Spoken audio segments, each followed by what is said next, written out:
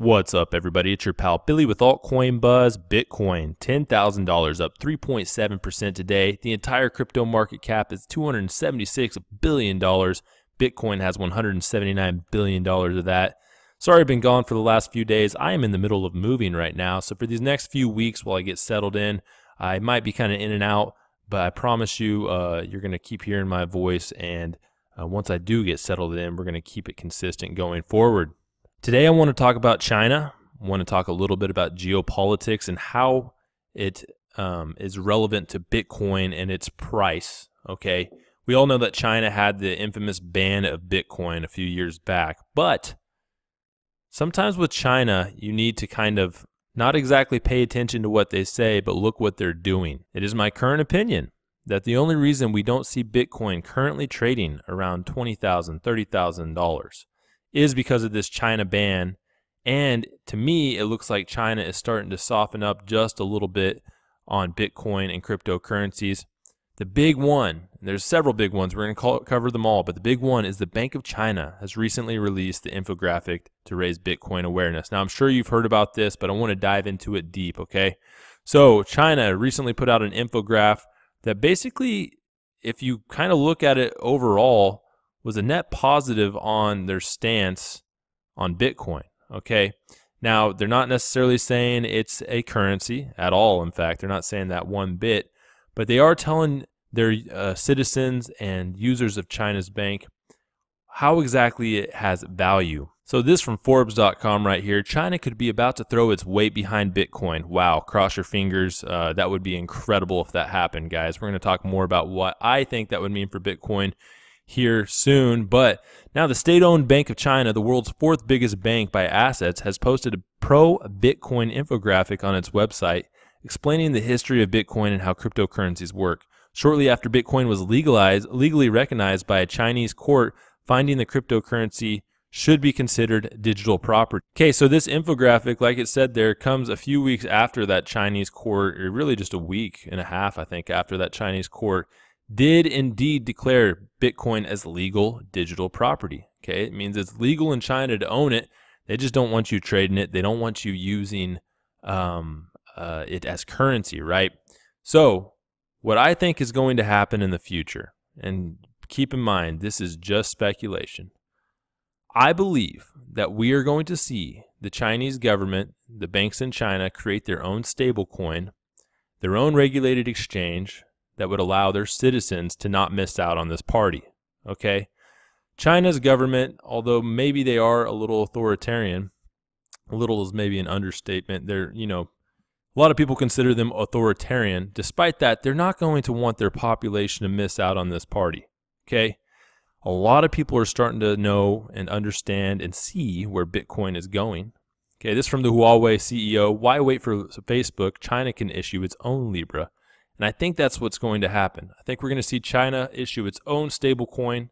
And when that happens, I think we're going to see China create its own state-backed exchanges that allow Bitcoin and maybe a select few other cryptocurrencies that they have their eyes on, and allow citizens to use that stable coin as an on-ramp and off-ramp to buy Bitcoin. That way they can have their eyes on it and they can have control over who's coming in and out of the monetary system. We all know about the trade war with the United States. A lot of sanctions are probably going to be coming China's way, and as China grows bigger and powerful and more strong, they're probably not going to just stand down to these sanctions, okay? Bitcoin has been proven as a way that the United States government at least believes can be, in their own eyes, a dangerous way for some of these countries to bypass these sanctions, okay? We saw Venezuela recently turn airport taxes into Bitcoin to avoid sanctions, all right?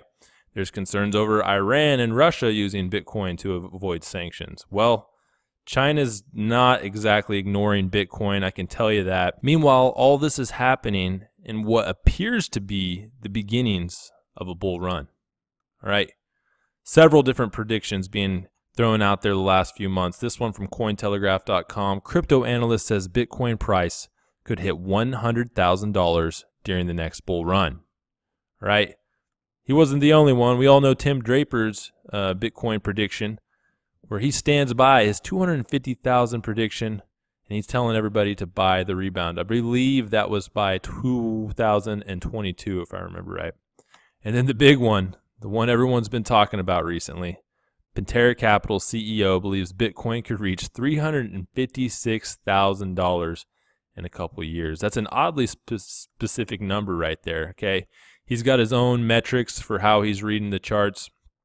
All right, so Pantera Capital founder Dan Morehead discusses how Bitcoin could hit $42,000 by the end of 2019 and even has the potential to reach $356,000 within a couple of years. Morehead delivered his comments on an episode of the Unchained podcast on July 23rd. Morehead specifically said that he predicts Bitcoin will hit $42,000 by the end of the year and climb to $356,000 by 2022. Morehead claimed that this would be consistent with the top cryptocurrency's logarithmic growth chart. So more specifically, this is exactly what he said. Graph the price of Bitcoin logarithmically. Okay, its trend is going to grow at 235% compound annual growth rate, and that puts Bitcoin at $42,000 at the end of 2019. And I know this sounds crazy, but we're essentially halfway back there.